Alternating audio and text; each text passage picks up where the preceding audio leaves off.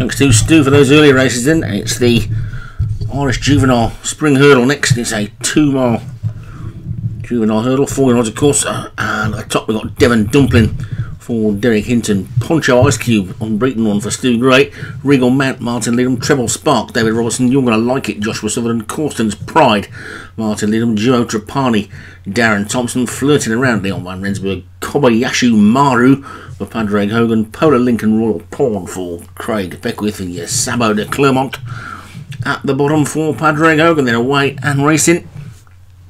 And this Irish Juvenile Hurdle, and Flirting Around is the first one to show, leading from Polar Link in second, and Poncho Ice Cube and Regal Mount second and third and fourth, with Kobayashi Maru after that one, Treble Spark, Joe Trapani.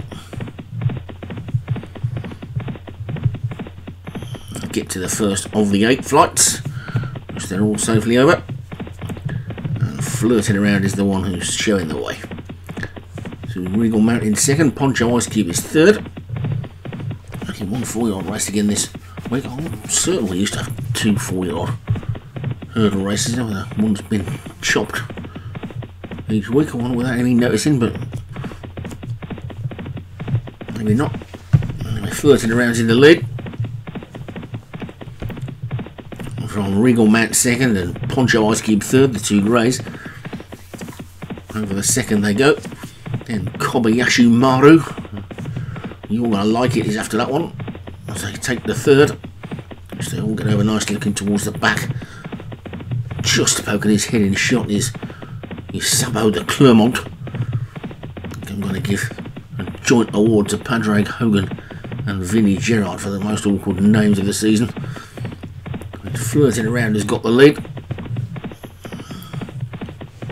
Poncho Ice Cube second, Devon Dumpling is now got into third, Regal Mount fourth, and Corsten's Pride on the inside is fifth with Polar Link, Kobayashi Maru as they take the fourth.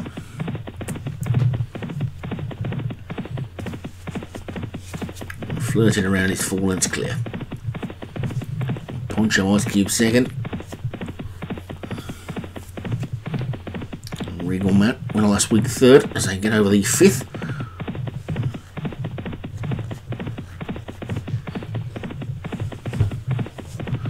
My favourite course here, where all the, well, not all of them, but a load of spectators stand in the middle of the course and just look the wrong way. Anyway, they get over the sixth, that's the third last, and it's Flirting Around and Poncho Ice Cube together now.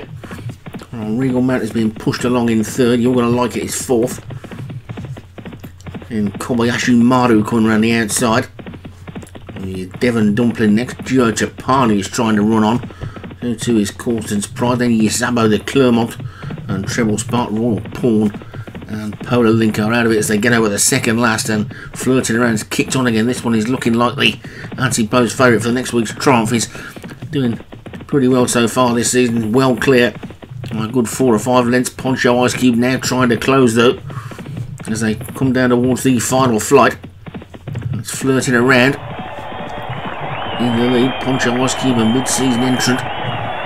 He's getting a bit close, and they get over the final flight into the final furlong, and it's Flirting Around in the lead, but Poncho Ice Cube is beginning to get closer, and Poncho Ice Cube is coming up round the outside, and Poncho Ice Cube is going to take it, and Stu Gray's got himself an anti-post favourite for the Triumph Hurdle, as Poncho Ice Cube takes it. Flirting Around second, You're Gonna Like It, Regal Mount was after that one, and